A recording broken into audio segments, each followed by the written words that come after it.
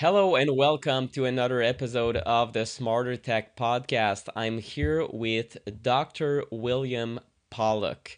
Dr. Pawluk, thanks so much for taking the time today. You're very, very welcome. I look forward to interacting with you and sharing information with your audience. Tremendous. I did a separate bio, especially in or just in the audio version, but for people listening to the video, the short version is this. Dr. Pollock is one of the foremost world class experts on PEMF, Pulsed Electromagnetic Field Therapy.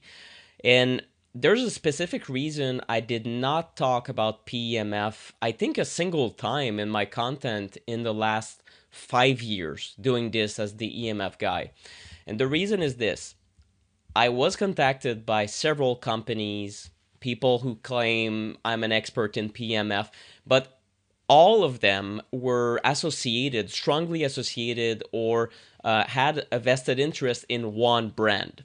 And all of them told me my brand is the best, obviously, or we have the answer, we have the technology. Dr. Pollock is different in a sense that when I go on his website, he recommends a vast array of different PMF products based on the usage. And this is one of the things that made me say, okay, this person has a very deep understanding of the technology where some products are good for this and some products are good for that. So I had the immense chance to get introduced to Dr. Pollock, and here we are with this conversation. So let's jump right in. The first thing I would want to hear from you, Dr. Pollock, is how, as an MD, you discovered the benefits of PEMF, because I know that in more, let's say, mainstream MD circles, this is still considered as something a little bit fringe. And mostly because I don't think they understand the science at all. So, what happened in your case? How did you stumble upon this technology? Well, to go back to the fringe, it's still yes fringy, but there is movement, there's shifting going on, and we'll Yeah, get into that's that in a good. little bit of history down the road. So, as an MD, I was a medical director for a group of clinicians, doctors. I had the biggest family medicine group on the whole East Coast of the U.S. I had 14 family doctors that I worked with and worked for me, and we all shared patients in the hospital. I've explained this story many times. And within a very short period of time, we had two admissions of people, basically both of them were men, who had gastric bleeding, had bleeding. So they were bleeding out in their colon. And one of them was extraordinarily sick. Anyway, both of them got admitted into the hospital. We had to do the workup to find out why, and discovered that the cause of their bleeding was gastric. In other words, they were bleeding from their stomach, and it's going into the bowels and coming out. So we had to figure out why. Turns out that the cause was common to both of them. It was the chronic use of ibuprofen, Oh, wow. and this is after 20-25 years of practicing medicine already, or well 20 years. And I said, well, this is crazy medicine. Doing the same thing over and over again, hoping you don't get bad results. And for sure, in the case of these patients, it was too much of one treatment for sure. It was they had reached this irritation that can that be life threatening, even from ibuprofen, for example. Totally, Okay, totally. Now, wow. I had that circumstance of these two individuals, and I had to ask myself the question, what are we doing? We're treating their pain with chronic ibuprofen, high dose chronic ibuprofen. And of course, it was known that there were gastric side effects from it. Yeah. And this is a class of medications called non-steroidal anti-inflammatories, or NSAIDs. And aspirin is an NSAID. So since then, we have discovered that about 16,000 people a year die from gastric bleeding from NSAID use. Wow. So, My God. and I was my experience was two at that time, at least two severe, who were near death. One almost died. So I said, I got to do something different. And I said, I have to go outside the house of medicine. I already knew what we could do within the house of medicine, right? What conventional medicine can do, Yeah. including non-steroidal anti-inflammatories, ibuprofen, Tylenol, opiates, and procedures. So, well, I need a different solution, something that we don't have already. And I knew about acupuncture. So I said, well, I don't know anything about acupuncture, but I knew that acupuncture is used in all over the world, basically, to treat pain. Yeah. I did a course at UCLA for clinicians, for physicians, in acupuncture. And I didn't go to China to learn acupuncture. I went to this special course for people who already were trained medically, and learned acupuncture. And so at the end of my course, I started recommending acupuncture to people. And that was in 1990. So in 1990, people said, no, no, no, stay Vade away, retro. stay away from me for those needles.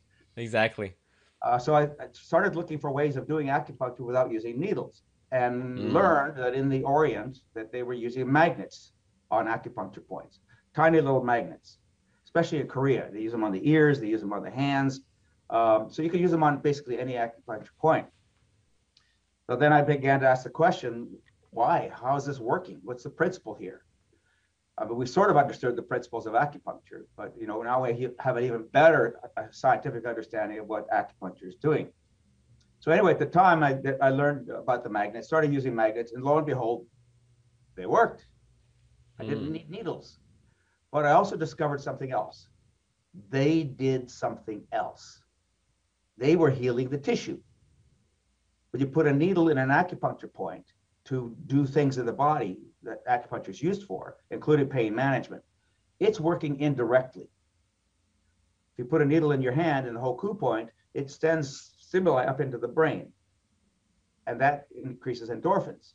It does other neurotransmitters and neurochemicals. So that dampens the pain, but doesn't heal the problem. So sometimes when you have a pain in your knuckle, you could put a needle in there, and it'll feel better. You put a magnet there, but not only will it help with the pain, but it will actually help the arthritis process itself. So now magnets were having dual actions: the pain management action or aspect of acupuncture, and tissue action. Not very long after that, I actually had a spider bite on my leg. I discovered it by accident. I didn't even know I got bit. If I looked down, I had itching on my lower leg. Looked down, I had a big welt, size of a quarter. Wow. And I said, well, okay, I don't know where this came from, but it looked like a spider bite at the very beginning of a spider bite. So I got a big sized magnet, and I had many of them because now I was exploring magnets. I had a big sized magnet, taped it on that spot, and I was reading on my deck. So I spent 2 or 3 hours reading, and looked down, gone. Wow. Wow. And that's what I said. Wow, this is impressive. So I did it right away. I did it at the very beginning of the lesion. Gotcha. And the whole lesion cell injury process had just started kicking in. And there's a concept in cell injury that says that if you can hit the cell injury early on in the process before it gets irreversible injury, you can reverse it. Okay, because it's a process. Unless the problem is still there. If you got a nail in your leg, then you got to remove the nail, or the process will continue. Right. Yeah. Well, in this case, the problem was gone. It was a bite, and the spider was gone. So that worked very well. So that really intrigued me. But what's going on here? What are magnets doing? Never mind what are they doing to an acupuncture point, but what are magnets doing? And all that research then led to more expanded and extended use of magnetic field therapies, and discovered all the different things they could do. The problem is I became frustrated because I was searching for an answer for why and how they were working. You could see the phenomena, and I saw examples routinely of things that the magnets would do that acupuncture wasn't able to do. And that expanded, and finally at one point I met a doctor from the Czech Republic, an MD PhD, who had got his PhD in electromagnetics or magnetic therapies. And he had translated a lot of that Eastern European science. So it was in Cyrillic, it was in Russian, right? And it was published in obscure journals in Eastern Europe, so the journals that the West never saw. Yeah. But he translated all that science, and he said, I have a manuscript. So I met him, and he said, I have a manuscript. And he translated it from his rough Czech into what I call Czech English, right? And so it wasn't that readable to the Western mind. So I worked with him. We retranslated the manuscript and produced a book called Magnetic Therapy in Eastern Europe, a review of 30 years of research. So everybody should go out and buy one right now. Well, maybe not. It's, Well, if it's they're super geeks, yes, I would recommend, because I exactly. did see it on Amazon and I was like, oh my God, it looks like something that, well, for people who want the science, is very thorough though. It's pretty thorough. But what it does, it gave me a basis, then a scientific basis, including clinical studies, including basic science studies, basically in one place. So you can, as you said, geek out. You can Google yourself crazy and find all kinds of stuff on magnetic therapy, and it's all over the place. Hmm. So that becomes very frustrating unless you're really, really into this technology, which clearly I was. So I published the book, started getting magnetic systems from Eastern Europe, and explored more and more and more and more. And I eventually created a website, drpawluk.com. I wanted it to be a living book. It was a great idea. The problem with a website is it's not linear. You got a piece of information here, you got a piece of information there, you got a piece of information there. So you kind of have to weave together a story, a linear story, if you will, on your own. So I was encouraged to publish a book. So I did. I then spent several years putting together a book called Power Tools for Health, How Pulsed Magnetic Fields, PEMFs, Help You. And that book has over 500 references. So I took a lot of the sciences from all over the place. I have a library of 30,000 abstracts of effects of magnetic fields in biology, and thousands of studies, actually PDF studies. So that book then now becomes available, and that's what you were referencing. Yeah. Power Tools for Health then becomes the basis for which you could really understand why you could and why you should use magnetic field therapies, and particularly PEMF therapies. And we distinguish PEMF from magnets. So we talk about magnet therapy, you're not necessarily talking about pulse magnetic field therapy. So a magnet is a static magnet. It's made and it's just sits there. It's just a magnet. You put it on your fridge, put it on something metal and it'll hold stuff. Now you could use those magnets on the body as well. Now it doesn't hold stuff on the body, but it has actions in the body that the magnetic field has. Pulse magnetic fields, on the other hand, are dynamic. They're what we call time-varied magnetic fields. They're in motion. A static magnet is not in motion. A pulse magnetic field is in motion. And because it's in motion, it's much more dynamic. So it interacts with the body in a more active fashion than a passive magnet does. So a passive magnet interacts with the body by virtue of everything going on inside the body. So it interacts with the magnetic field of the magnet, and then it produces those effects in the tissues. But a pulse magnetic field is much more dynamic, and you can put it all the way through the body. You could use a big magnet to go all the way through the body too, but they get very heavy and they're very expensive, Yeah. and they're hard to come by. Actually, you could do an MRI. An MRI is essentially a whole body magnet. Very strong one, right? Very powerful, but Very powerful. they also cost millions of dollars. Yeah. So I talked to a Dr. Robert Becker, who used to put salamanders to sleep with a magnet on the back of the head. So he didn't need a big magnet to put a salamander to sleep because the salamander head's pretty small. So we had a discussion, in fact, one time, why can't we do this? Why can't we do anesthesia with magnetic field therapy instead of drugs for surgeries? He said, well, you need a huge magnet. Yeah. Okay, then it gets prohibitively expensive. So pulse magnetic fields bypass that problem. And again, they're much more dynamic. And that's basically how I've gotten here. And now recently, I just finished a third book, called Supercharge Your Health with PEMF Therapy. And that book now is much more practical. So I have very little science in it. Because if you want the science, you go to Power Tools. I'm not going to repeat all those studies. Right? That was a tremendous amount of work to put that together. Yeah. So Supercharge Your Health gives you more. It's more formulaic. So what are the different types of magnets that are available? How do you think about a magnetic system? A small one, a big one, a high intensity, a low intensity, etc. So if you got a specific condition, so in Supercharge Your Health, I have 80 different health conditions, and I describe the magnetic approach to dealing with those conditions and provide some supplement advice as well. Gotcha. I want to get into the mechanisms.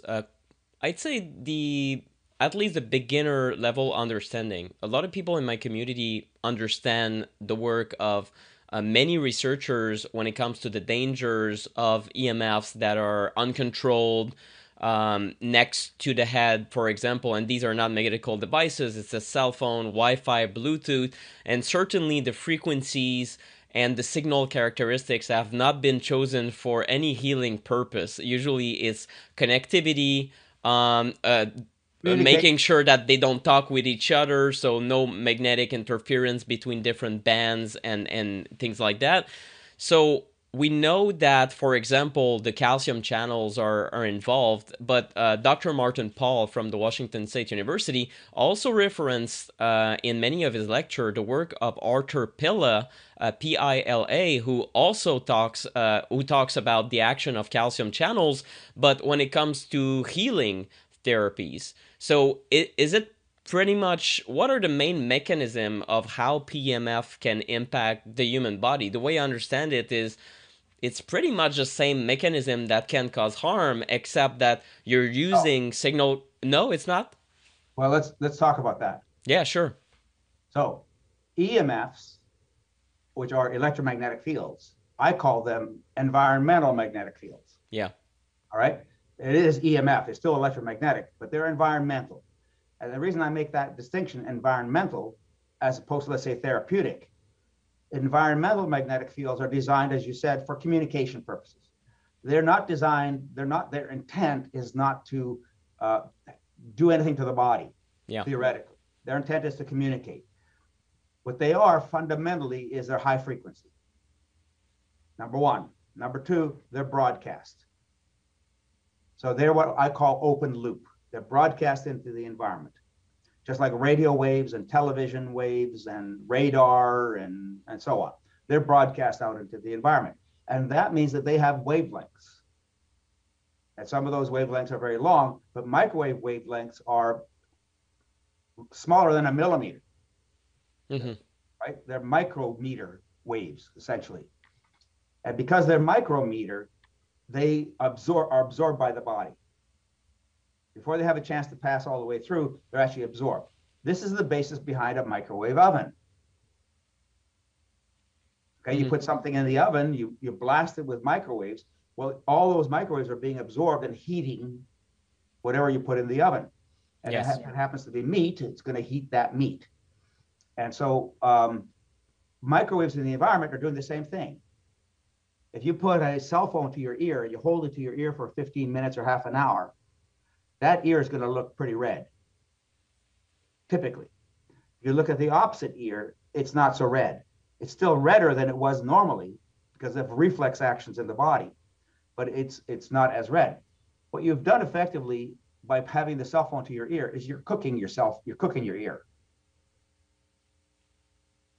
Because those millimeter waves are being absorbed. They're not going that deep, but they're going deep enough and they're strong enough that over time, to actually heat the ear. So, and in a sense, it's getting into whatever part of the brain happens to be close to that area as well. And you, to some extent, are causing some heating changes in the brain. That's one of the epidemiologic studies that's shown that people who have their cell phones to the head for hours a day on one side of the head are more likely, not always, but more likely to get cancer, brain cancer on that side of the head. Yeah. Yeah, it's very uncommon, but it does happen. And most of us don't have a cell phone to our head all day long. Same thing happens with Bluetooth. You should not have a Bluetooth connected to your ear I constantly, agree. Yeah. right? For the same reason. It's lower intensity, but it's still microwave. It's the sound from the speaker in the Bluetooth, but the Bluetooth signal is still coming to that Bluetooth and being translated into a sound signal, right? Transduced into a sound signal. So, but you still have the microwaves coming there constantly. It's always on. Basically, Bluetooth is always on. So that's the big distinction. EMFs are environmental magnetic fields. They're high frequency and they absorb and they cause damage because of their absorption. We actually, in medicine, we actually use high frequency fields for burning tissue. And we do that on purpose. We heal scars, we get rid of warts, we actually cauterize the tissue, we stop the bleeding in the tissue using high frequency. We can burn nerves. Surgeons use this all the time in the back. you have back pain and you identify where there's a nerve that's trapped by a disc or arthritis, you can't get rid of the arthritis. What do? You burn the nerve. Mm-hmm. So we use that in that sense. Now, PEMFs are closed loop. They're generated in a completely different way. Completely. So a magnetic field is caused by a current flowing through a wire. That's the basis behind concern for power lines. Because power lines produce these large magnetic fields, but they have transients in them, and they have other problems in them that can potentially create issues with humans, because it's not just a 50 hertz frequency, or in Europe, it's not just a 60 hertz frequency. Yeah. So it's a whole set of frequencies going on. It's jangling. But a generated pulsed electromagnetic field generated for therapeutic purposes has a very specific frequency generation. So every pulse of that frequency in that line basically causes a magnetic field. So this is called the right-hand rule. The current's flowing in the direction of my thumb, and the magnetic field is perpendicular to the flow of that current. So it's a three-dimensional field, basically, around that line, if you will. Now, the line is shielded. If it's not shielded and I put that on my body, I'm going to burn myself. I'm going to electrocute myself. So a TENS machine, for example, is controlled electrocution. Yeah, I use it on my ear for just Yes, vagal nerve stimulation in my case. exactly. And Yeah. that's still electrical stim, very different. Yeah. So a shielded wire will still produce a magnetic field, because nothing stops a magnetic field, anything that you wrap the wire with, unless it's metal. If you're wrapping a wire with metal, then the magnetic field will be shielded too. But most of the time we're using rubberized or other compounds, nylon, other compounds to shield the wire so that it doesn't come in direct contact with the skin. Then that field is closed loop. So it goes out and comes back. Every pulse goes out, comes back, goes out, comes back. It's closed loop. It always closes back down on itself. It doesn't go out into the environment and keep going like broadcast signals are. So that's one of the reasons that it's very, very safe. It's very low frequency. Almost all the PEMF devices are less than 1,000 hertz. And I would say probably 90% of them are less than 100 hertz. So hertz is the expression for frequency, which is pulses per second. Mm-hmm. Yep. Microwaves are gigahertz, so there are millions and billions of pulses per second. Okay, as opposed to PEMFs, which could be 5 hertz, 10 hertz, 20 hertz, 10 to 20 pulses per second. Common range. So between 0 and, well, not 0, between 1 and say 60 or 100. So those are the main distinctions. And PEMF fields are designed for therapy. They're designed to impact the body in a way that makes the body better. And so then the next question becomes, what are the mechanisms? What are magnetic fields doing in the body as they pass through the body? Yeah, and before we move on, field. I just wanted to make a comment towards the thermal effect of microwave. I know a lot of people will they will come back to me in the comments if I don't comment on this. The reality is, we do know the thermal effect of microwave harms for sure, and that's why the basis for regulations is based on thermal effects. However, I have to mention that there's hundreds of scientists that have been arguing for decades now that the non-thermal effects need to be taken into consideration, namely the creation of excessive oxidative damage in the tissue, etc. But the fact remains, I think it can also, just like we can burn nerves with these high frequency fields. They're very high intensity. That's why you burn it. Of course, and these kind of intensities wouldn't work on the public because you would burn yourself with your cell phone, obviously. But even when you don't burn yourself with your cell phone, there's good indication that it can be a carcinogen. But I think that because it disrupts DNA. Yes, it does disrupt DNA. Break apart DNA, bands and.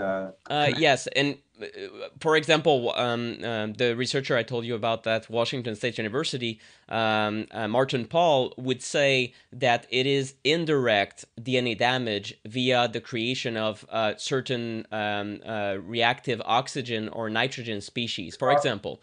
But ROS. And I think the most important distinction that you made, that is the most important, is how was that signal designed, and what is the purpose? PEMF has been, let's say there's a basis of, we've created, we've maybe they've, I don't even know if you know the origin story of PMF creation as a technology. I don't, but Yeah, I that would do. be interesting to know. Tesla. How did they get started, like Tesla. figuring out what works? Tesla. Tesla. Oh, okay, wow. He was the first for the Tesla coil. He was the first one that discovered that if you take a cable with current running through it, it has to go out and it has to come back. Right? Generally, that's what has to, you have to close the circuit for it to work. What Tesla discovered is that if you open the circuit, so my arm is going one direction and the other, you open the circuit in the area where they basically are crossing over, one next to the other, going out and coming back, shielded in the same shielding. Yep. The magnetic fields cancel. That's called Exactly. Lenz's law. Yep. So now if you go out and you open it up, now you're separating those fields, and the whole wire is still producing the magnetic field, but now they're not interacting and canceling. So that's the genesis and the origin of the Tesla coil and the therapeutic coils we use. So almost all the magnetic systems that we have today do exactly that. They have the wire going out, separating out to create a coil, and then returning back to the origin, to close the circuit. Gotcha. So it's very interesting to me that this dates back from decades and decades, and yet it's not widely used in medicine, because when I read, especially, I was surprised with the amount of science in power tools for health, as far as how many different conditions and applications and scientific studies have been done, and not just in Eastern Europe or Russia, and everywhere in the Even world. even even in the U.S., yes. And this is very, very fascinating that it hits this amount of different conditions. But the way you explain it in the book is, well, that's not that surprising, considering that PEMF acts on fundamental characteristics of the human body, that when you improve those fundamentals, everything gets better. So what are those fundamentals of how PEMF can bring benefits to the table when you use it on the human body? Well, as you said in the book, and since then I've discovered a couple of other actions, and there's probably more depending on how you want to dissect it. But in the book, I talk about 25 actions. And so the principal actions, the most common actions of PEMFs, are number one, to improve circulation. And there are lots of multi-level marketing companies that sell PEMF devices that make that claim, that this is circulation. The thing is that all magnetic fields, including static magnetic fields, improve circulation because of the way the magnetic field interacts, as you said, with biology, and primarily through nitric oxide. Gotcha. Yeah. Nitric oxide has a vasodilating effect, but nitric oxide also has a lot of immune actions as well in the body. So the circulation improvement is mediated through nitric oxide, which then has all kinds of other downstream benefits. Increasing ATP.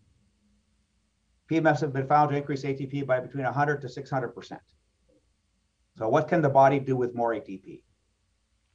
Everything better. Everything better, because every cell needs ATP. Exactly. Our body, total body, produces about our body weight in ATP per day. Every ATP molecule in the body is recycled between 200 to 300 or more times per day. So you make the ATP, you hydrolyze it, you release the energy, you regenerate it, and do it again, and just keep doing it over and over and over again. And that happens through enzymes. It turns out that PEMFs actually amplify the entire cycle. They help to make ATP, they help to hydrolyze the ATP, and again, you just keep regenerating. But because the cycle of ATP is so fast, you need to be doing magnetic field therapy all day long. So you can initiate ATP production in a tissue that needs help. Our body, for example, when you have inflammation, there's a flood of ATP produced in that inflammation. If you cut yourself, there's a huge amount of ATP produced in that area. Why? Because it controls inflammation, but it provides more energy for the body to do the work that it needs to do to deal with the inflammation or the injury. Gotcha. Right? So ATP is a really critical, important aspect of that. It stimulates genes, turns on all kinds of genes, all kinds of growth genes. So if you're going to repair a wound, you need growth factors. You need growth genes to be turned on, right? And then those genes then cause regeneration. So one of the stories that I have, one of my early experiences with magnetic field therapies, and I talk about this regularly because it's like stunning. A little girl, a 3-year-old girl, tore off the end of her thumb, just below her thumbnail, in a door jamb. Oof. Cut it off, cleanly cut it off. And so the father, right after it happened, the father called me and said, "What do I do about this?" He had a magnetic system. I said, "Well, I heard a story. I never validated this, but I'd heard a story that in Europe, they will often resew it back on again, especially after the first joint. So we have some residual capabilities that salamanders do. Okay, yeah. But they're much In more a primitive sense. systems, Yeah. and they're not subject to belief and so on, which that's another story by itself. So anyway, so what we did is we had them reattach the thumb that got torn off, reattached it, put her on a magnet, an hour and a half to 3 hours a day. Literally 12 weeks later, she's regrowing her fingernail. And was that you mentioned magnet? Was that a PMF system or static magnet? It was a PMF. PMF. Yeah. Gotcha. And it Wow. was a relatively low intensity PMF, but then again, you're dealing with a small area and a very shallow tissue. So you can get away with a level of intensity like that. And then I had a diabetic who was about to get amputated below his knees, both legs, because they were purple. They had almost no circulation. And he, of course, didn't want to lose his legs. So he came in to see me. We got him on a diet, put him on supplements, got him to stop smoking and stop drinking, and lose weight, etc. And I really had no hope for him. I really did not expect that he would recover. Mm-hmm. We maintained very close observation because we didn't want his kidneys to shut down. So what happened is that after 3 months, basically he went back to the surgeon, and the surgeon says, "Oh, I guess we don't need to amputate." Incredible. So that's it. And it's very simple stuff, but medicine doesn't have those tools. And so they don't even think about this as an option. So those are several of the key mechanisms. And then it increases collagen production, it increases GAGs and hyaluronic acid in tissue, so it can help with tissue healing. Again, tissue healing itself and tissue regeneration are key factors, growth factors I mentioned. So it stimulates the brain.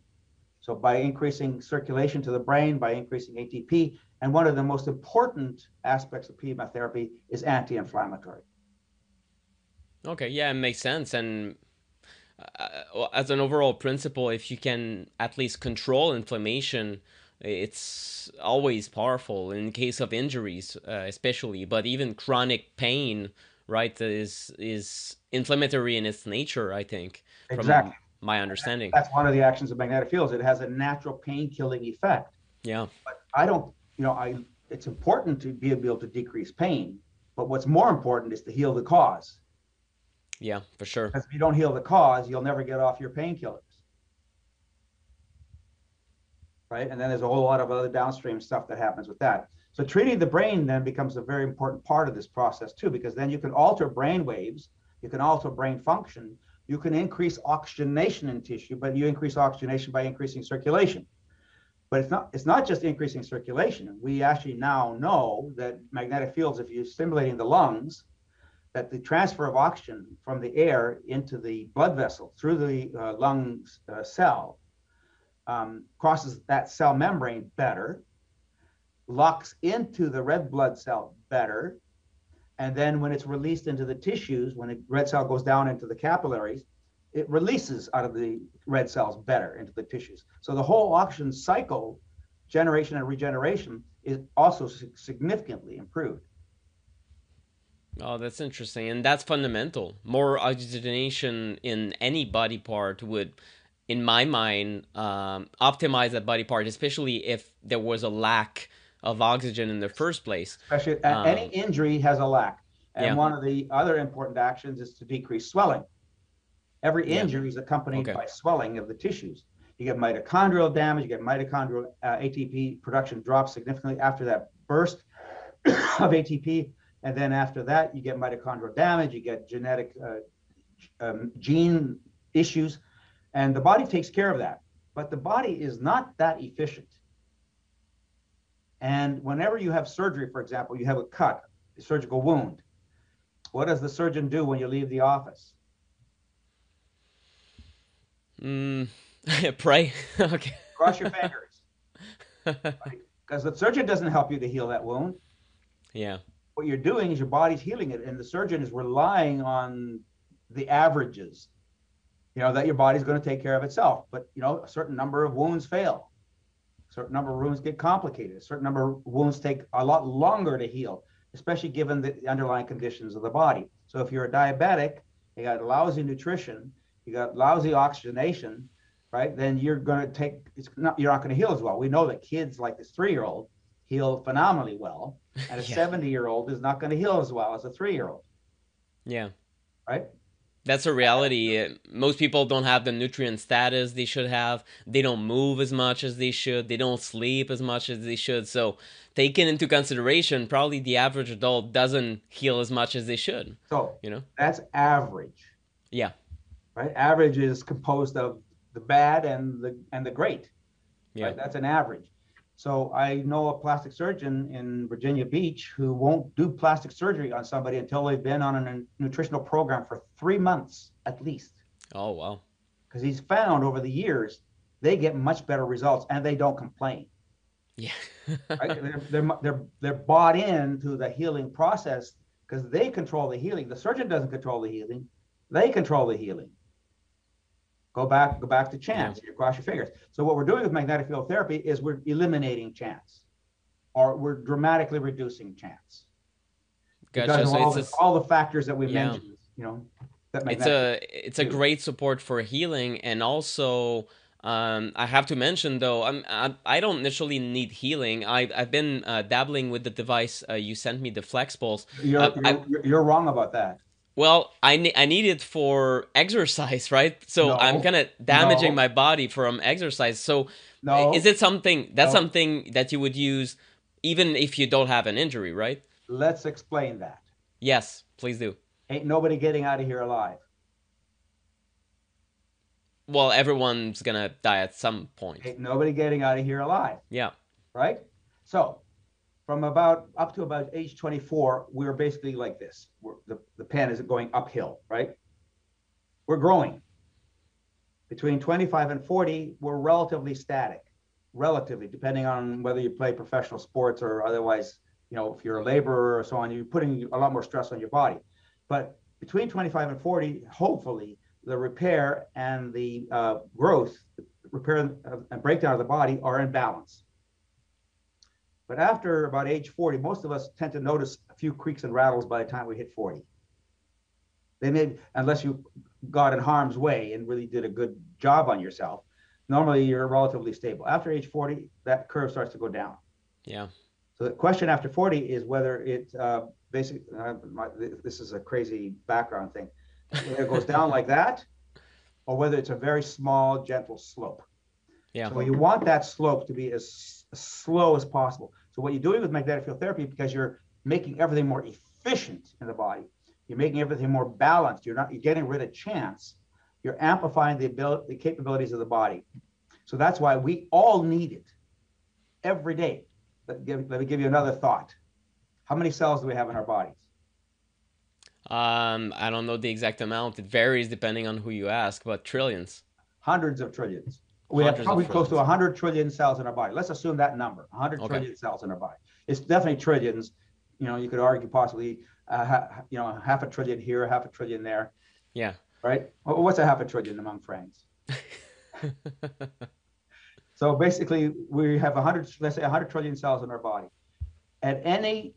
Every single cell of the body has about 2,000 biochemical processes per second.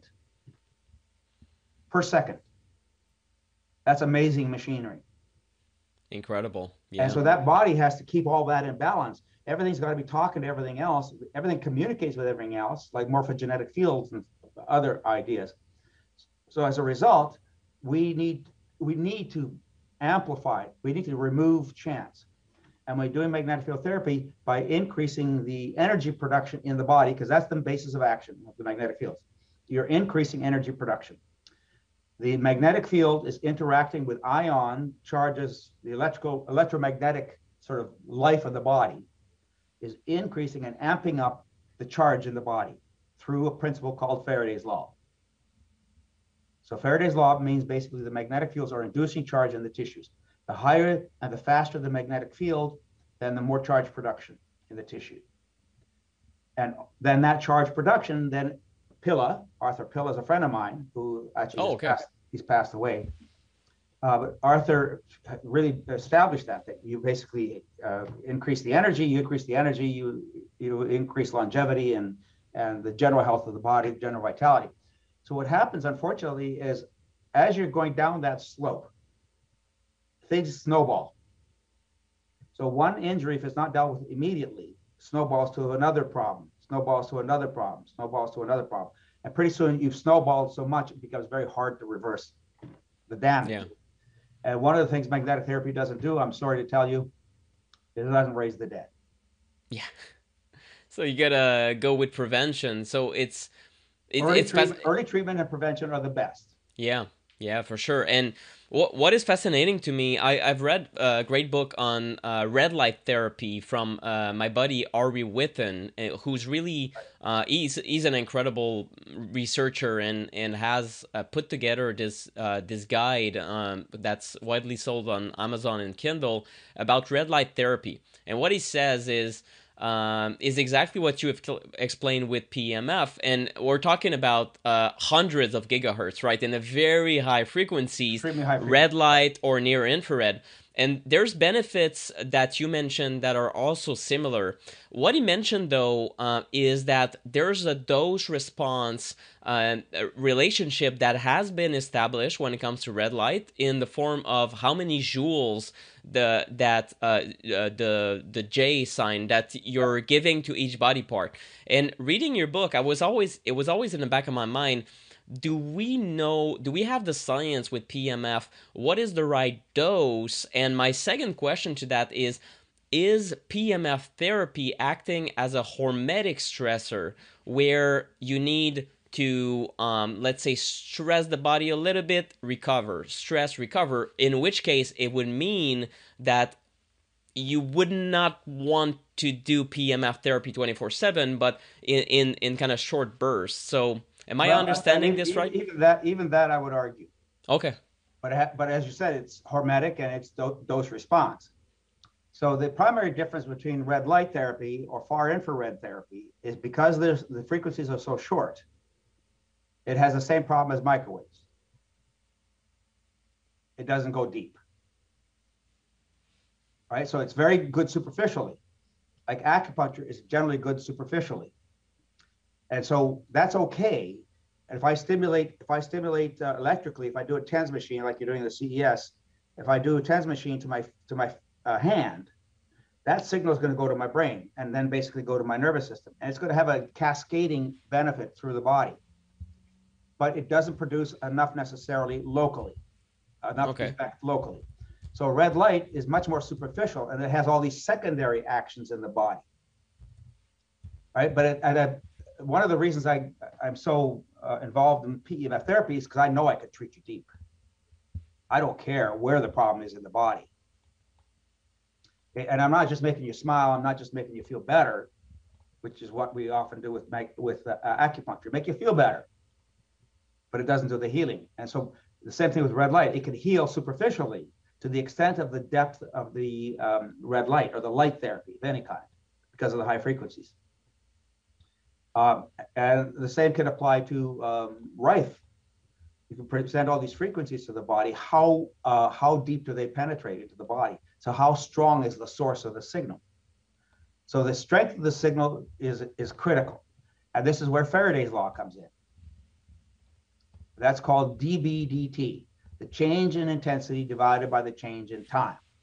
So the higher the pulse, the higher the peak from 0 to 100, and the faster that happens, the more energy is created.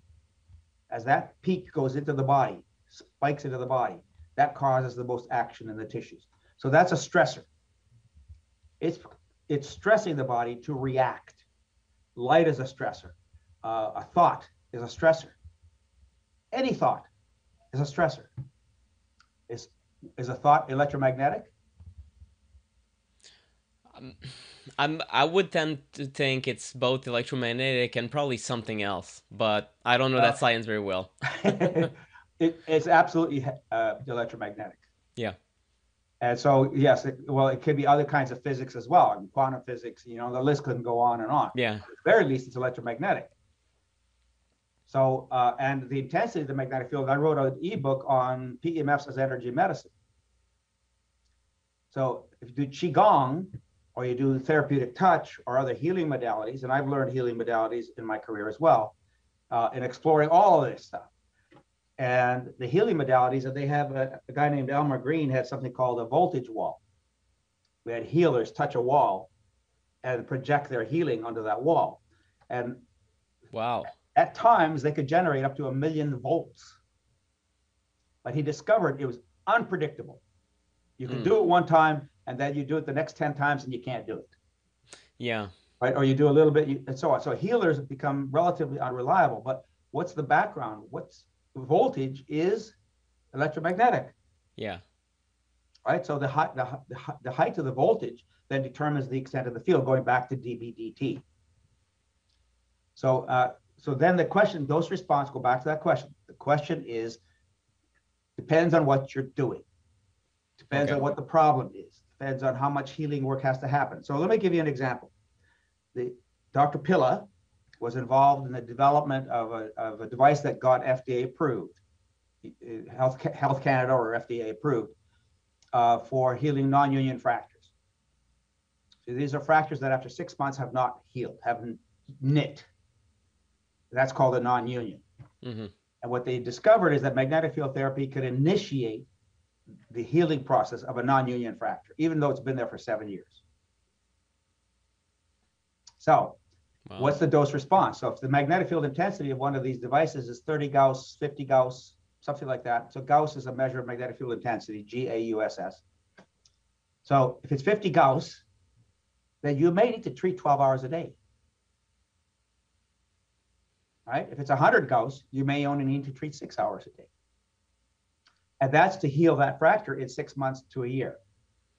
Yeah, so I guess the best thing we have when it comes to PEMF, when it comes to the right dose of PEMF, is certain studies for certain conditions, and we can kind of look at what was been published, and then it's the experience of the physician using the machines for their patients and their wisdom.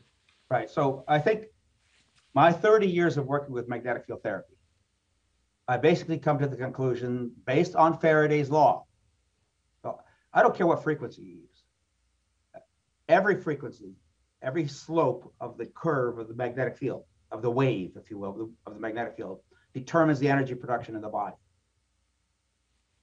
So if you're doing a frequency of, say, 10 hertz, and you're able to achieve the maximum intensity you need for that particular problem or that tissue or that physiology that you're trying to change, then that's good. Now change the frequency. Go up another 10 hertz. Go to 20 hertz. Then what happens? The image that I use is that if you're starting at 0 and you have to go to 100, and that takes 1 second.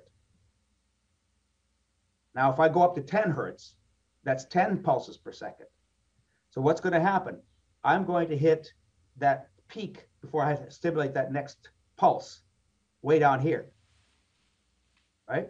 So if I get off that ladder, if you will, too early, then you lose your dB/dt. You lose the amount of energy you're going to produce. So, or what I do is I have to take the engineering and say, I'm going to deliver 10 hertz. But if I'm delivering 10 hertz, then I've got to significantly increase my power to get to the top of that ladder. So the ladder, the power, the amount of energy you produce is the critical factor, not the frequency. But if you don't have the right power for the frequency you're using, then you're not going to accomplish the job. But you're going to do something. So the question is, how do you compensate? If you do buy yourself a PEMF system that's, say, 10 hertz, but it's only 1 Gauss, you're going to have to treat for a long time to be able to get the intensity. So on my website, I have a blog about adenosine. I don't know if you read that blog. I But have not. research is showing that the adenosine receptor has an optimal magnetic field intensity of 15 Gauss. Okay. And the curve basically goes like this. So up here is 15 Gauss. So you still have action going all the way up to that optimal intensity. But the lower that intensity is, it's not doing the job as well. So that means you have to treat for a lot longer to get repeat the same signal over and over and over again before you can get the maximum intensity. So in that blog, I actually provide tables of the intensity you need to deliver 15 Gauss anywhere in the body. Oh, okay. Interesting. All right, because we know that magnetic fields like light, sound, cold, etc., drop off very rapidly. It's called the inverse square law. Mm-hmm. They drop off very rapidly. There are other ways of measuring the loss of intensity as well, but medicine uses the inverse square law for radiation planning.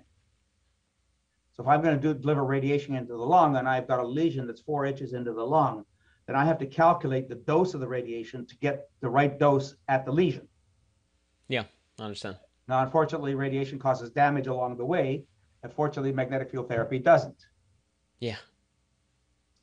So calculating the inverse square law then becomes part of the process. You not only need the right intensity, so then that becomes complicated. And I wrote a chapter in a book about dosimetry, what we call clinical dosimetry. So then what's the dose? What's the strength of the field? How long do you treat for? And how often do you have to repeat it? So that you can see what the results are.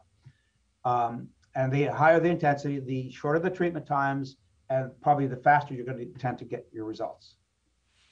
Gotcha. Well, it makes sense. It's even more similar than I thought to red light, because they do talk about the fact that many devices are so underpowered that you will red light yourself all day, you will get zero benefits. And they said that in that sense, many red light devices sold on the market are completely useless. Maybe that's the same case with PMF devices, I don't know, but there's such thing as like the right dose where you actually get an effect. So that's important that we know what it is, or else we can use devices all But it day and not depends achieve on what you're anything. measuring. So for Okay? example, these very low intensity whole body PEMF systems that are sold through multi-level marketing companies, they're 1 Gauss or less. Yeah. People still feel good with them. Now, I don't know how much of that is placebo because you just spent $5,000 on a machine. You're going to believe it's going to work, I right? hope it works. Yeah. Yes, exactly. It's going to work. I know it's going to work. But I know that because it's so superficial and so weak, that basically what it's probably doing more than anything, because not all these people who buy it are placeboed. But what happens is it's probably stimulating the sensory receptors in the skin, A, and B, it's stimulating the acupuncture points and meridians, which tend to be very superficial in the body. So you're going to get that benefit. So it's still going to provide that benefit. But if you're looking to treat a brain tumor or a concussion, it's not enough juice. Yeah.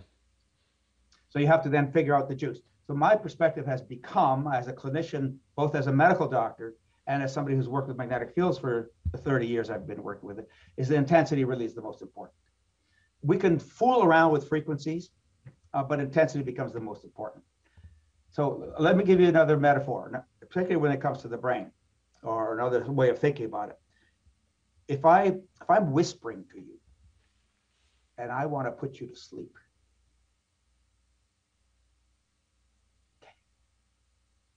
It's going to work. well, yeah, well, it works subtly, maybe. Okay. Now, if I'm talking to you in a conversational tone, let me quiet down a bit. If I'm talking to you in a conversational tone and I'm trying to hypnotize you, okay, you can go la di da. Okay, or a sound outside is going to distract you. Yeah. Something, or an ache or a gurgle in your gut will distract you. Now, if I start talking louder, right, you can't ignore it. And then you can go really loud and you're overwhelmed. Now, there's no possibility that you can not react to it. And so what happens then, if you do with higher intensity magnetic fields, you can always titrate up. But you don't, if we start low, if you start with 1 Gauss, you can't go any higher. So, and nobody's going to put in 16 hours a day. Yeah. Right? So practically speaking, you need the higher intensity so that you can modulate it as you need to for the problem that you're dealing with and the time that you have available. And many of these companies are marketing like 8 minutes, 8 minutes or 10 minutes a day is all you need. That's kind of a cookie cutter advice that, Well, yeah, I mean, you need what you yeah, need. You don't know whether you need 8 minutes. yeah. That spider bite, that took 3 hours of treatment. These non-union fractures, 9 hours a day, 12 hours a day. And they actually did a study looking at people who did less time. And they actually showed in that study how much longer it took them to heal their fractures. So So in that sense, the body could use more help and more help and more help for certain conditions that are long-standing or very hard to heal from. You mentioned the non-union fracture has been there 7 years. Obviously, the body has been trying to heal for 7 years without any success it whatsoever. stalled. It It's stalled. stalled. Yeah. Right. So it lost balance. Basically, what we do, our bodies try to find the best balance you can find in the presence of imbalance. And so in that case, it stalled. It didn't get worse. Now, fortunately, they don't get infected. Some of them do. But then if you do more treatment, you're going to get more rapid benefit. But we also have to rely on the fact that the body has its own dynamics and healing. So the cornea, for example, heals in 24 hours. Every tissue in the body has its own cycle of regeneration. Yeah. Right. So skin is 3 weeks, muscle is 3 to 5 weeks, ligaments take years, if ever. Brain cells could take forever. Now we know that we can stimulate stem cells in the brain to help to heal the brain, but the brain is much more locked in as an organ than the skin is. Yeah. Right? The gut heals in 72 hours. So depending on the tissue you're healing, you have to understand the healing cycle capabilities of that tissue. Then you need the dose, then you need the right treatment time. You need whatever time you need. And what you do is you find out whether the time that you're putting in and the machine that you have is doing the job. And if it's not, then you probably have the wrong machine or the wrong time, or in the case of that plastic surgeon, you don't have the bricks and the mortar yet. You don't have the supplies in the body to do the healing work. That's a great point. So PMF, in a sense, can only work to the extent that the body is able to do the work, right? PMF is not doing the work for the body, but it's kind of clearing the way and facilitating something that is supposed to happen by itself, or could it improve the body's ability to heal beyond the normal capability? In a sense, if I'm a healthy individual and normally my healing is 100%, can PEMF bring me to 300%? And the answer from medical studies I've seen is yes. No, No, it cannot. no. Okay. I mean, your skin is your skin. If you try to make your skin something else, it's not going to be your skin anymore. So you're limited by your body's natural ability to heal, but at least And you're by the natural constitution of that tissue. yeah. Okay. Okay. In other words, you can't make the liver a super liver. Yeah. Right? You can make it you could optimize the liver, but you can't make it what it isn't, what it's not capable of being. Yeah. Now Okay. you're thinking more in terms of performance, but again, you can perform only so much. I mean, with the Olympics, you have to. Their times are improving in the Olympics. They're constantly improving. Yeah. But they're shaving hundredths of a second. They're not shaving minutes or hours. Yeah. They're not Right? turning superhuman because they use all these machines. They're not turning into someone that can lift a home, for example, or something crazy. They're slightly Well, improving, and it's again to within the the capabilities of that tissue yeah. and Okay. that organism in general. Correct. Gotcha, and that's being realistic about what PMF can do. But just thinking about myself, I consider myself very healthy, but I know that I could use PMF on a very regular basis for muscle repair, or even if I feel I went to the gym yesterday and my back wasn't right after squats, so I could probably use that on the back right away, right after my Right. workout to So to start I would repair. ask you, why did your back have a problem? Positioning and muscle tear that were a little bit more extreme Well, then you're than not a normally. superhuman, Yeah. right? Because you broke down, Yeah, I did. right? And we all will. So that's the problem. We all do, no matter what. So if you push beyond the body's capacity to deal with what the stressor that you're putting on it, the stress you're putting on it, then it's going to say, ouch. Yeah. And then it has to heal that. Now that the healing need may be very minimal. It may be just a matter of reducing a little bit of the edema, increasing circulation, getting rid of the lactic acid, and bingo, in the morning you're fine. Let me give Yeah. you another example about magnetic field therapy. A friend of mine worked with the American Olympic teams, and he'd be at their camp, he'd be at their tryouts and workouts and competition. And he couldn't understand why the East Germans and the Russians were back the next day like robots. So our guys took 2 to 3 days to recover. He couldn't understand this. It didn't make any sense because this is what we knew, right? Because they did what they did. They did their therapeutics afterwards. They did their nutrition afterwards. They may have had massage or chiropractic or whatever afterwards. But the East Germans and Russians were back like that. He went past their camp, walked past their camp. What were they doing? PMF. They were laying in magnetic tubes. Oh, wow. And that's not doping. No, well, exactly. It's just fair game. At least at the moment, it still is. And I've heard about Tour de France competitors and professional athletes that use PMF. It's very well known that it will improve performance, or at least with the number of injuries they must get on a frequent basis, just regular training, it must help them with strains and muscle tears that were, oh, maybe I put a little bit too much on the squat rack today and something isn't right in my back, and then maybe the next day they're fine, versus normally it would take them a week and really slow down their progress. So for them, it's every second counts, and these technologies are very useful. But remember ATP. If you're going to do squats, you want to increase the ATP in the muscles that you're going to be using. If you do ATP, because remember, ATP doesn't last very long. So if you do the magnetic therapy before you do your squats, you'll have improved circulation to those tissues, you improved oxidation to those tissues, you've increased ATP in those tissues, and you've made those tissues use the nutrition that was already in the body better. So you got a whole bunch of things that are now amped up. So when you do the squats, then bingo, you're much better. And with active sports, magnetic therapy has been found to actually show stability of the nervous system. So in other words, you go like this when you're stressed. They did accelerometers and they did platforms for standing platforms, they call them, and they do those standing platforms and see how much sway there is in the body. And with magnetic field therapy, they found instead of being like this, it was like this. So more stable in Much the more body's stable. response to big stressors sometimes in the gym. Whatever Let's the face it. stressor happens to Yeah. be. And in this Okay. case, it's sway, so it's not even that much of a stressor. It's just a balance thing. The body has cybernetics to try to rebalance itself, but you're stabilizing that nervous system, so your reflexes are much faster. And so that means it's more likely in action sports, it's more likely to prevent injury because now you're optimized in your general functioning. Gotcha.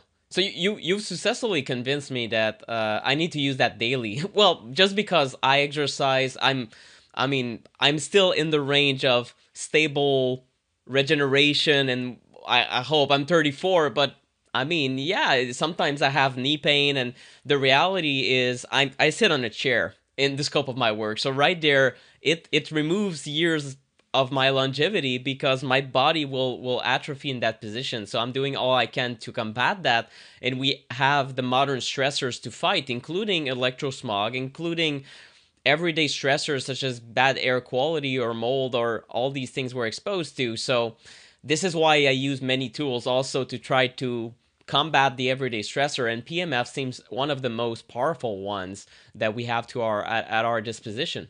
If you don't do everything else is going to give you a benefit, but PEMF therapy will take it to the next level. So this is really the key. It's going to take you to a whole new level. And you may find that you need less of the other stuff. Gotcha. Right? Because you're now optimizing everything that you're doing. So it's making whatever you're doing work even better than it normally would, which means that you could actually lower the dose. And we've seen this with medication with people who use PMFs. You can lower the medications because they absorb better to the body. You don't need the same dosing. Yeah, that's very powerful, and I know that's a big question. Do you still have a little bit of time? I know we're kind of going overboard here. Go ahead. Okay.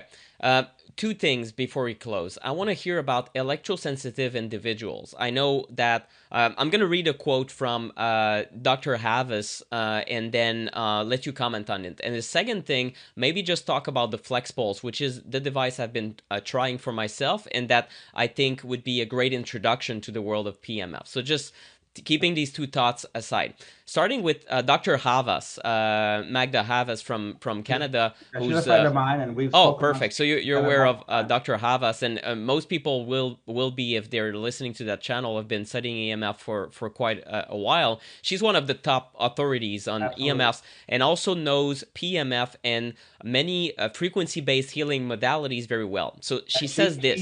she uses PEMS for her own healing.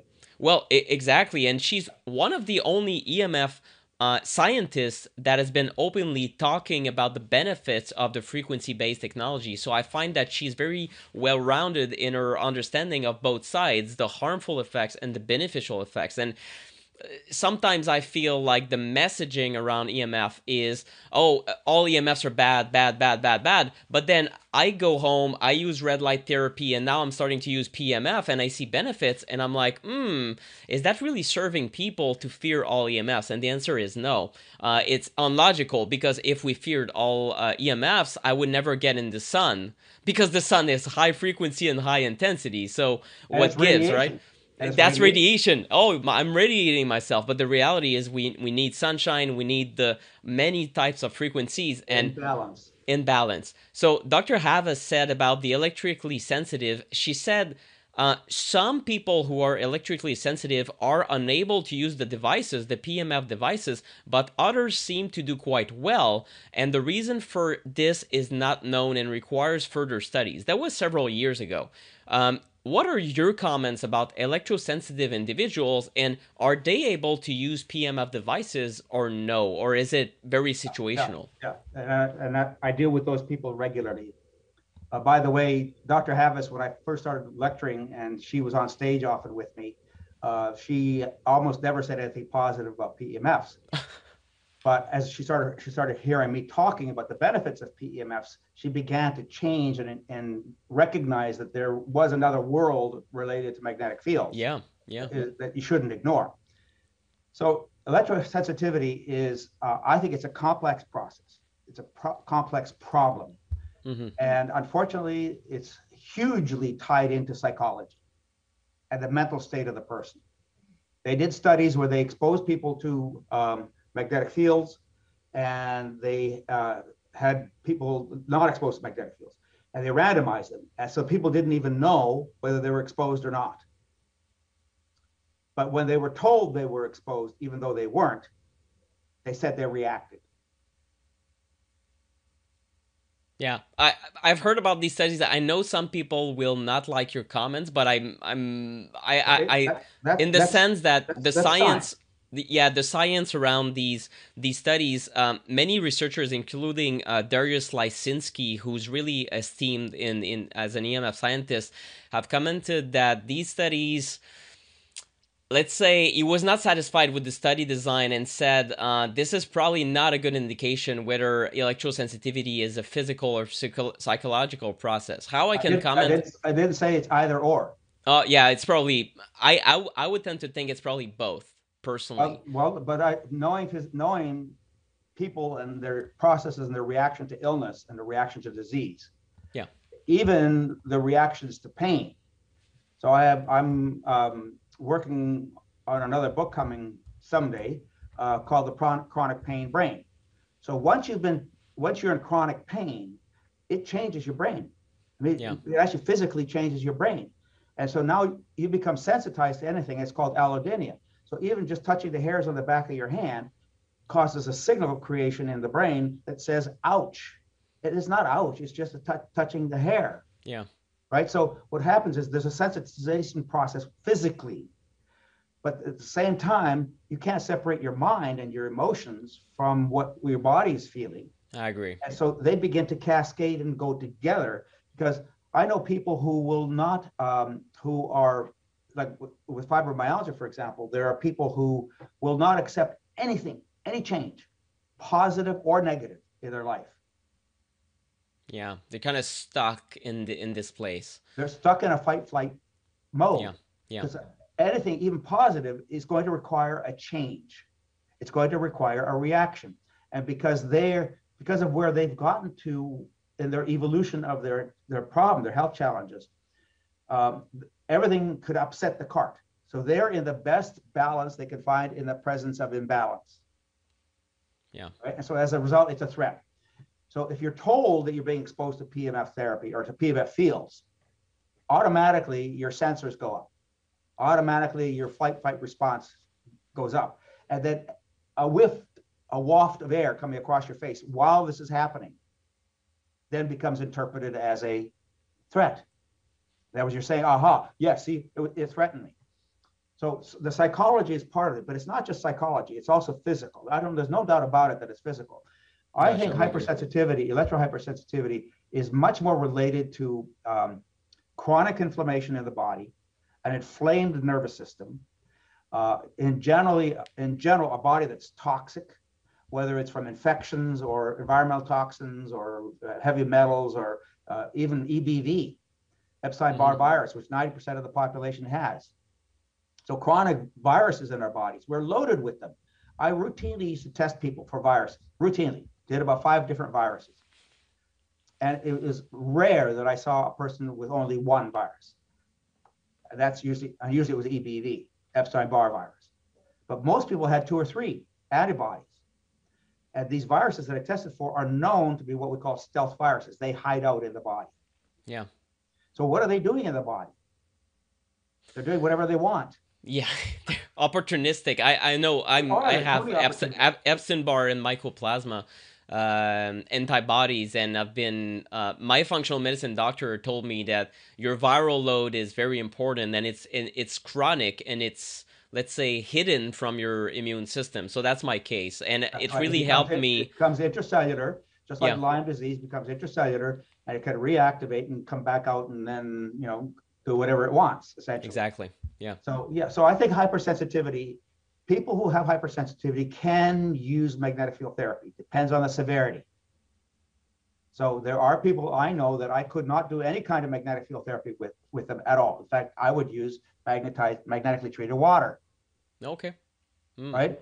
And then you have to gradually increase the magnetically treated water and see if they could tolerate that.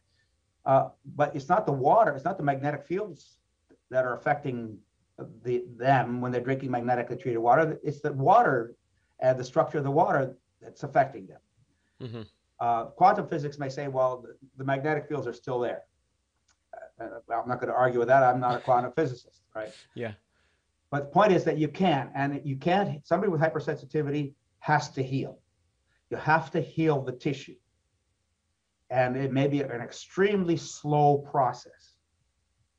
And you have to have faith, in a sense, that this is not going to harm you. So one of the key elements to mention about pulse magnetic fields in general is that the magnetic field therapy doesn't cause problems. It reveals problems. Okay. So, and this is those situations you mentioned in your book, 1 to 5% of temporary adverse reactions when people first start the treatment, in the sense that it could reveal, it could make a tissue inflamed because it now, the, let's say, the body has almost ignored that body part for a while, but now you kind of, it brings back that problem to the table. So there's already inflammation there. And then what you're doing with magnetic field therapy is you're increasing the amount of circulation into that tissue. And when we increase circulation to tissue, we increase oxidative stress. It's natural. You create oxygen species. You have to, every breath you take creates oxygen stress in the body. Mm-hmm. So you can't avoid that. So, but you have to try to control it so that you don't overstimulate the tissue. This is one of the reasons I prefer the pulse machines rather than the frequency machines.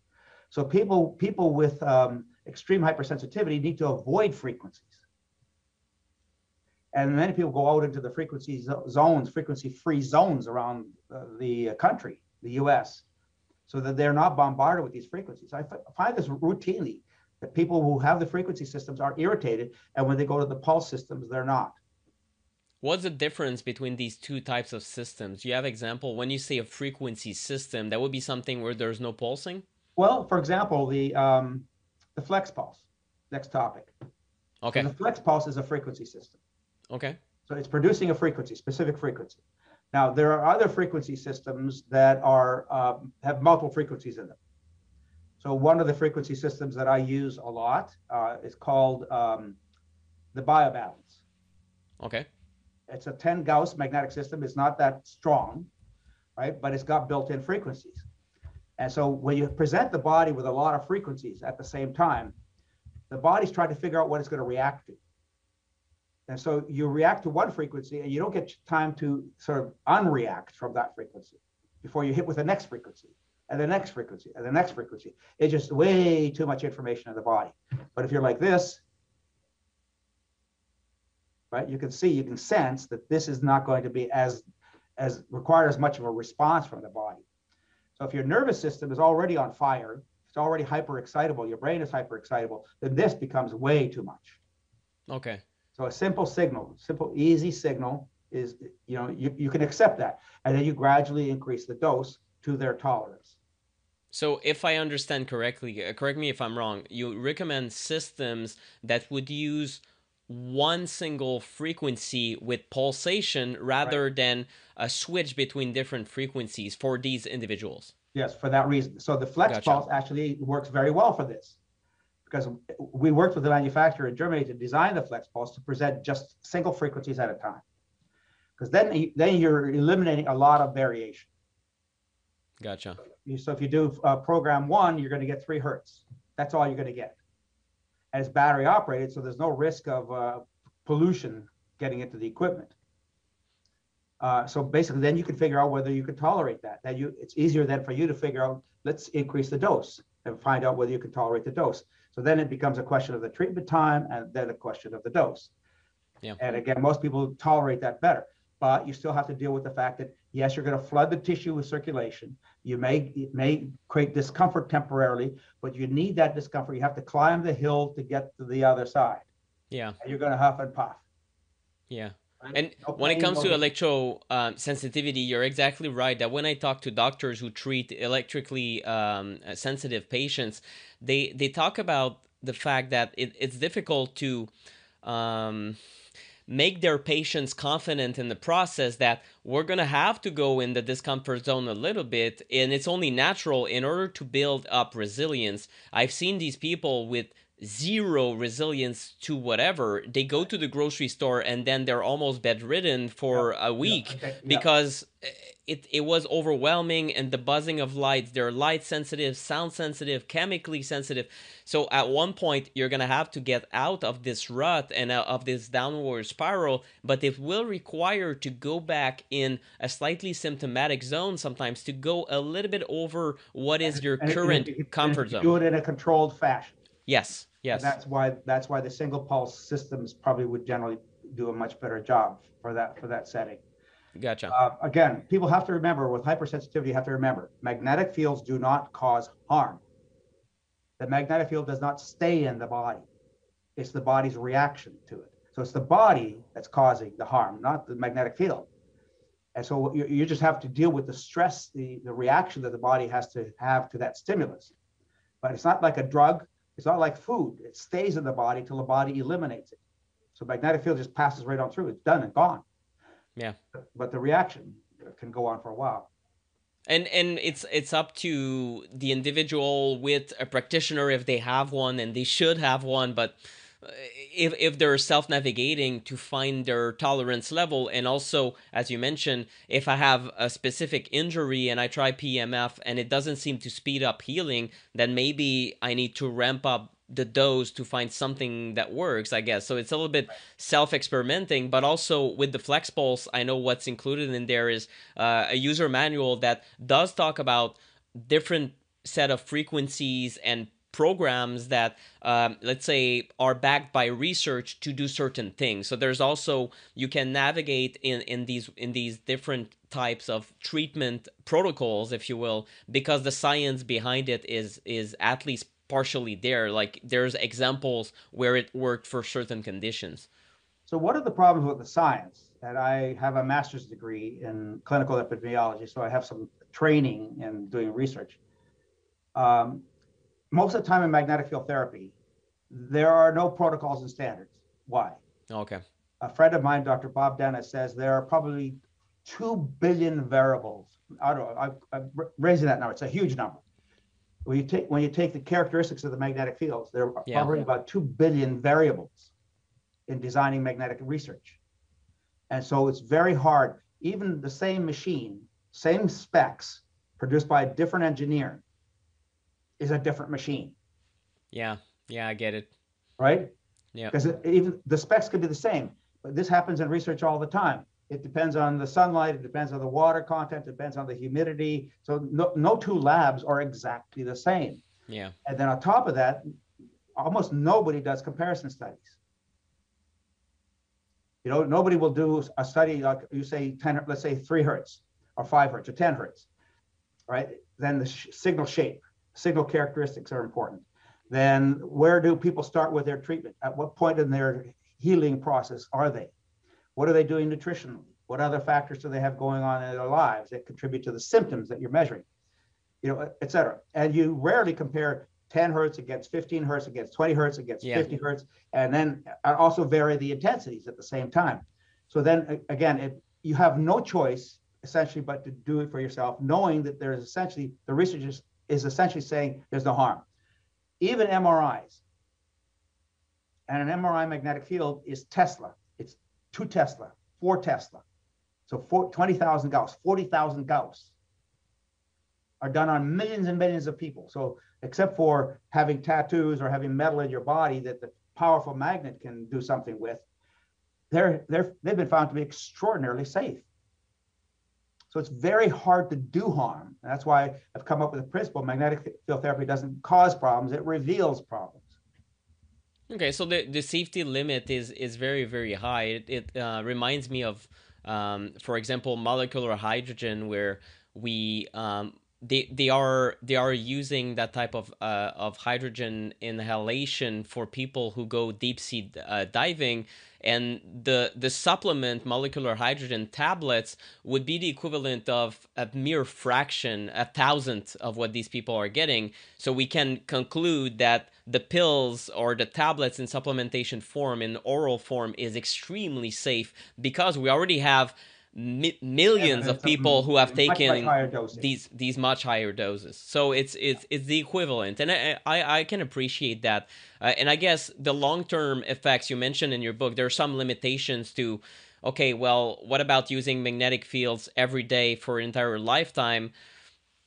But as an overall principle, I consider these technologies much safer, billions of times safer than cell phones, just because they're studied as therapeutics, used as therapeutics, designed as therapeutics against cell phones that are designed For for other, the other for purpose. another purpose. It's simply random frequencies and random modulation schemes, and for sure the waveforms are never harmonious. They're always extremely erratic, and many researchers in the EMF space say the reason that EMFs are so harmful when it comes to cell phone exposure, for example, is that variability between one pulse to another, which makes it extremely confusing and chaotic to the human body.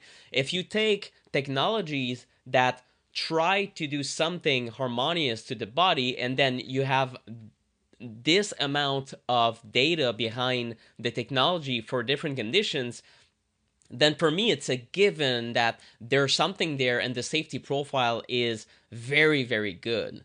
At least that's what I Well, got from your and we book. have we And have we have other technology that's been developed and FDA approved to treat the brain for treatment-resistant depression, called RTMS, repetitive transcranial magnetic stimulation. And a lot of the devices that I use, including the Flex Pulse, we do use to the brain, because we know from the safety data on RTMS, it's amazingly safe. And even with one of the risk factors is seizures, they're extraordinarily rare. And usually it's because somebody's already kindling a seizure. They're going to have it anyway. okay. It just happened to be in an RTMS machine at the time that they decided to have a seizure. So even these high intensity magnetic fields, they're used to the brain, where what they do is they actually put the coil over the motor cortex and they simulate muscle contraction in a finger. Say, well, that's called the Wow. motor threshold. They take that motor threshold and say, okay, we're going to go up 10% or 20% above that threshold and stimulate the left forehead. And that's where they treat depression. So they're going up at very high levels with almost no risk. Gotcha. Yeah, it makes a lot of sense to me, and the best research we have on cell phones shows it's a lot of hours every day for decades, leading to glioblastomas, for example. And there's still debate among scientists about what is the extent of the damage, but there's a my conclusion is there's a tremendous difference of having a cell phone on your head versus a PMF device. These are two completely different beasts, and um, I think we should bridge the two eventually. A lot of people have told me that. Well, why aren't they studying the microwave technologies and making the signals a little bit more harmonious, so that way there would be fewer biological effects? And the answer is, well, there would be an admission of harm. Follow the money trail. It's just this is not their priority, right? So eventually, I think we're gonna make them safer. But anyhow, you have a special offer for the Flex Pulse for people listening to this podcast for the next month or so. So if you're just listening to this new episode, there is a 20% off the Flex Pulse. That's very generous, and thank you for that. That's at flexpulse.com, and you can use the coupon code EMF guy for 20%, and it's going to be also in the show notes and also underneath the video.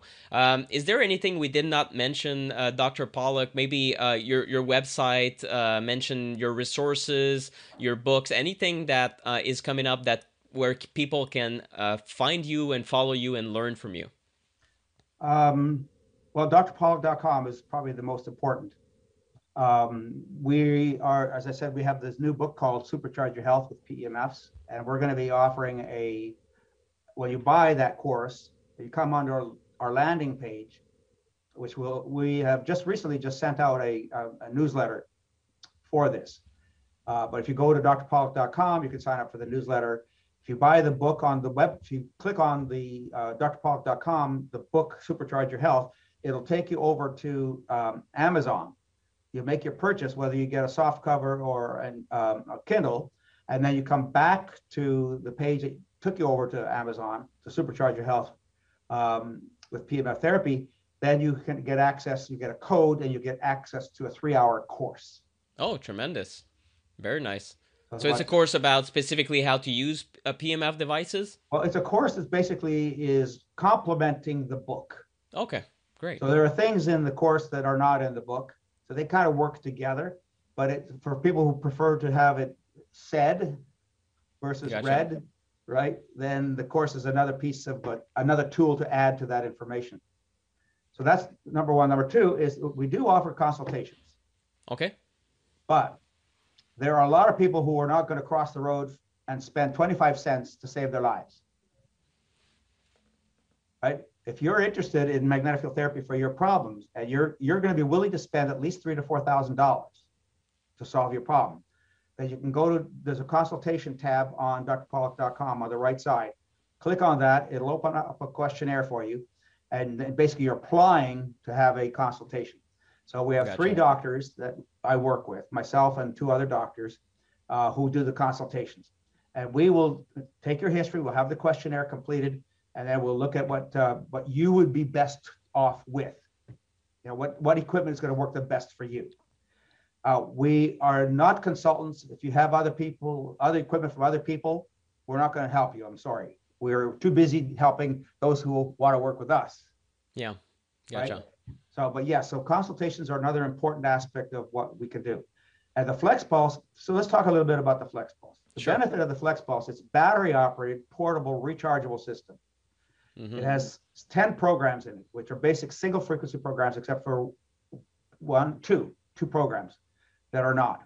But the rest of them are single-frequency. And the manual says that. If you want to learn more about the Flex Pulse, the best place to go to learn more about the Flex Pulse is flexpulse.com. The information on drpawluk.com is limited relative to the devices because our friendly government.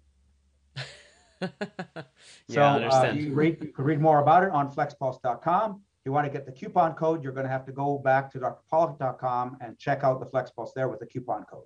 Okay, gotcha. With the coupon code EMF guy, perfect for 20%. So that's quite a great rebate right there. And the investment is, I think it will come around $1,000. So among devices, it is very affordable as an introductory PMF device. And I know that with your consultation services, maybe it would be better suited for people with specific conditions. And there are systems that are way more robust and And powerful than the Flex Pulse. it's going to be very rare that we would recommend a flex pulse for people who have consultations. Gotcha. That's why I mentioned you have to be ready to get, you want the right equipment for your problem. There's a good chance you're going to have to be spending $3,000 plus dollars, Gotcha. right? Because otherwise, then you're not going to get the benefits you want. You'll be frustrated, and we hear this all the time. Well, magnetic therapy doesn't work. Yeah. Well, you didn't buy the right machine, you didn't use it the right way, and you didn't do the other things that you have to do to be healthy, etc. Gotcha. But the Flex Pulse still as an introductory devices for performance, people in good health that want an extra For edge sleep, for for relaxation, sleep. for brain fog, for treating aches and pains in different parts of Gotcha. the body. So there's many uses. It's a basically a Swiss Army knife tool, and that's That's what. great. And also easy to travel with. I'm gonna travel probably the next entire year starting in July, and it is that big. It probably weighs with the equipment and everything like a pound or something. It is Or less than that. extremely small. Less than that. Less than that. So that's impressive for a device. And I have many devices in my suitcase, usually more devices than I have clothing because I'm kind of a health geek, as you can tell. But yeah, I love devices that are portable and rechargeable for that reason, where I know that I'm gonna be able to have that travel companion with me all year long. So that's very satisfying as well. And we'll provide you support. You can contact us back if you have any support questions. I think it's a 2-year warranty on the equipment. Oh, very nice. It's made in Perfect. Germany. Perfect. Awesome. Well, thank you so much for your time. This has been to me an incredible podcast to introduce myself to PMF and kind of I had so many questions and I still have more. And if you're willing to do a part 2 interview, it would be tremendous.